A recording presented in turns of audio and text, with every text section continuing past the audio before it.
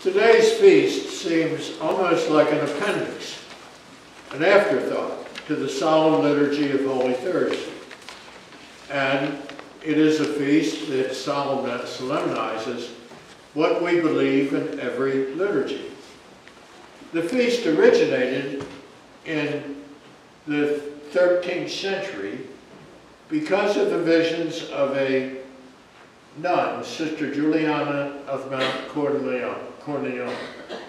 It was celebrated first as a local feast, but extended to the whole church by Pope Urban in 1264.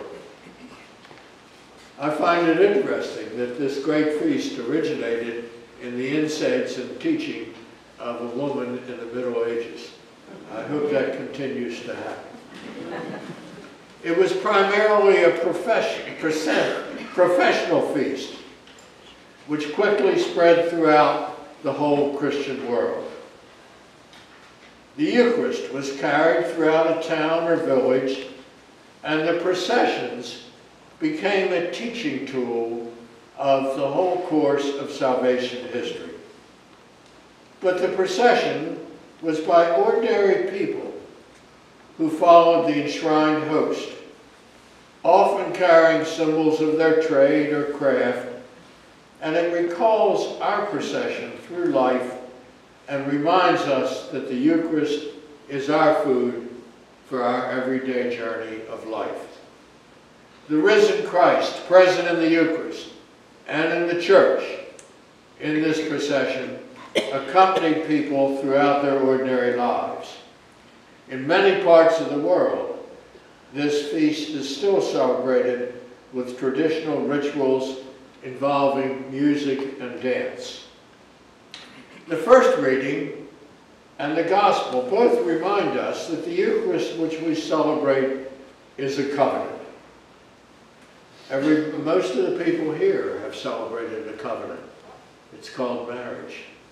A covenant is agreement between two people of sharing gifts, lives, important things. So that Moses in the Old Testament sprinkles half the blood of a sacrificial animal on the altar, the other half on the people. The blood signifies as the life force that seals the covenant between the holy God and Israel.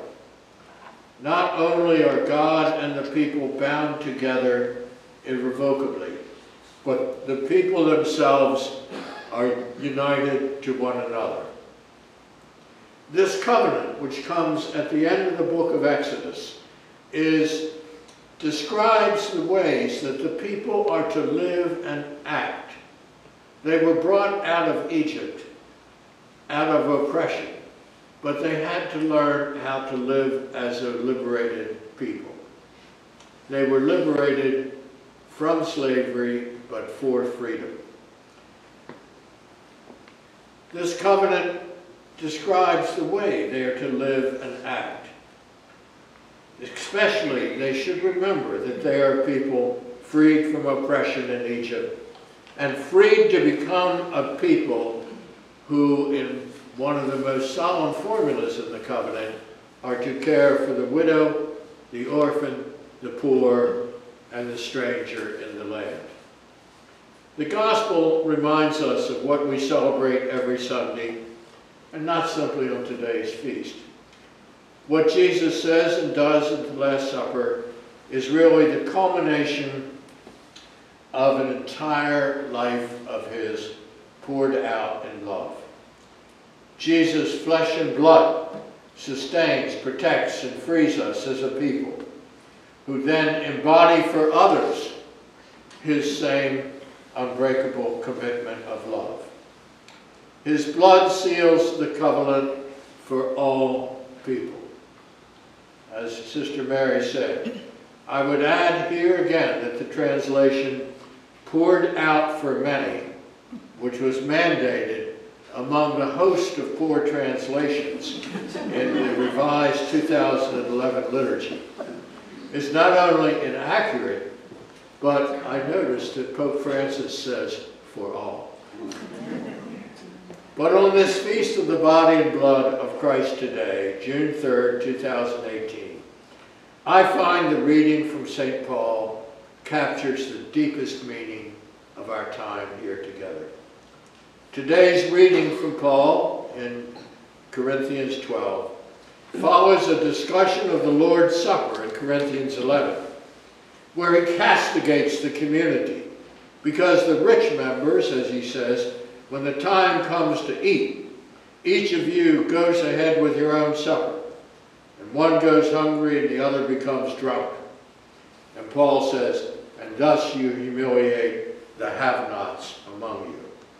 At that time, what we would call the Mass, the words of institution, were said after a Eucharistic or a feast, agape, a feast of unity where people shared their food. But they weren't doing that at Corinth. The people who were well off sort of went to Wegmans and brought a very good meal. The others stopped at Taco Bell on the way to church. And that made the Taco Bell crowd feel downtrodden, humiliated. So, when Paul says this, though, he makes an incredible statement. It is not the Lord's Supper you are eating. Whatever you think it is when you say these words, it wasn't what Jesus intended. Jesus intended the meal to be a sign of self-sacrificing love.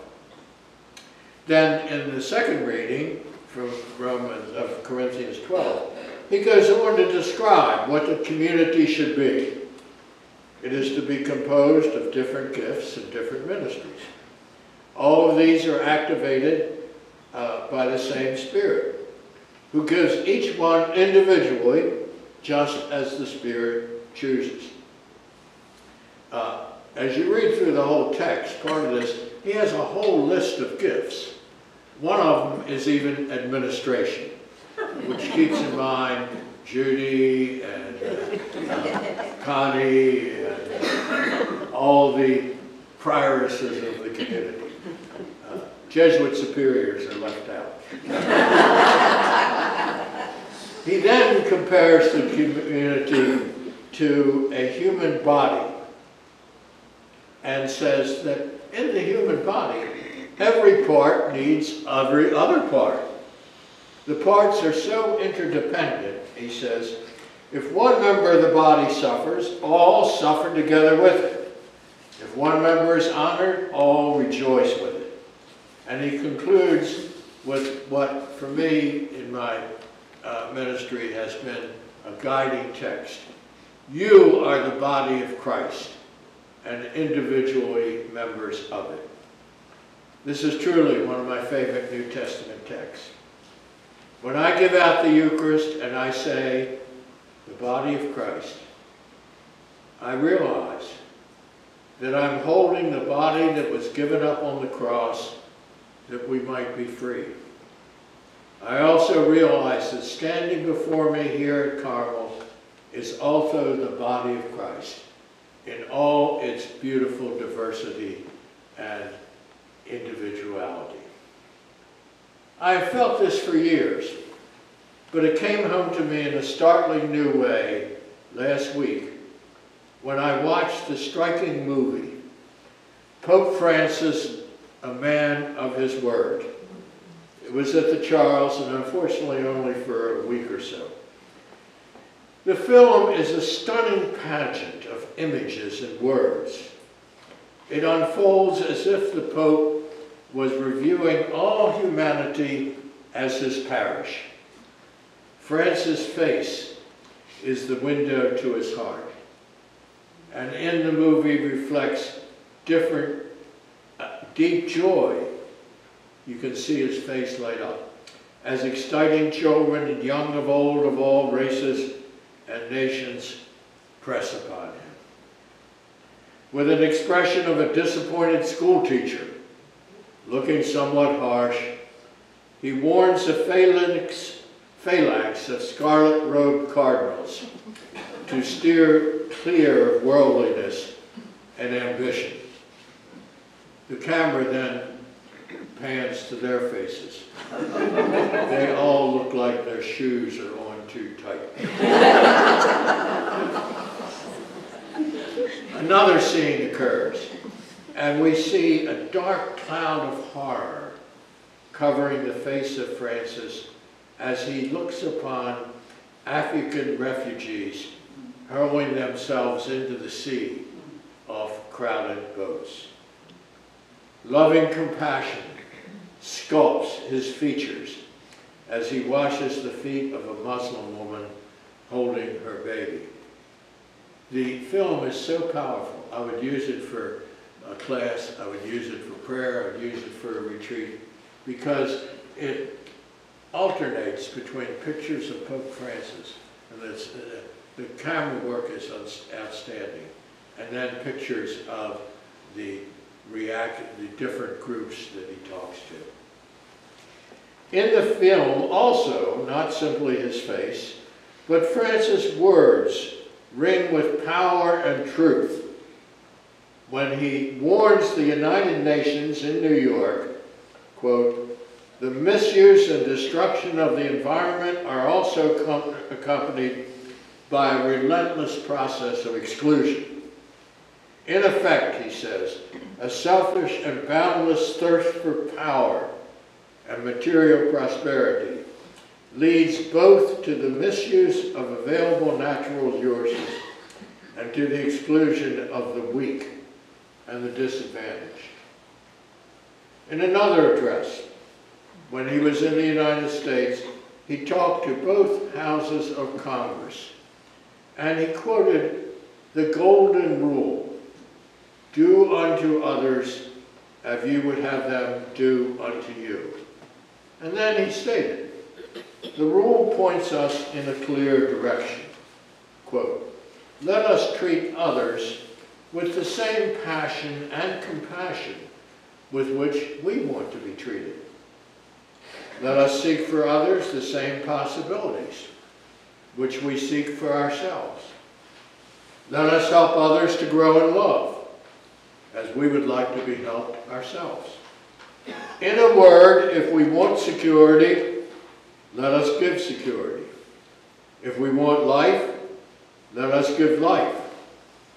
If we want opportunities, let us provide opportunities.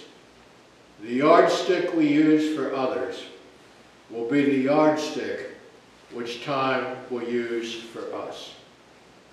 After thunderous applause, the politician sat down and remained so, ignoring the major challenges of his address. As I sat there in the theater, in silent gratitude that God has given Francis as a gift to a broken world, I heard, watching the film, Francis say himself this quote from St. Paul, "If one person suffers, all suffer."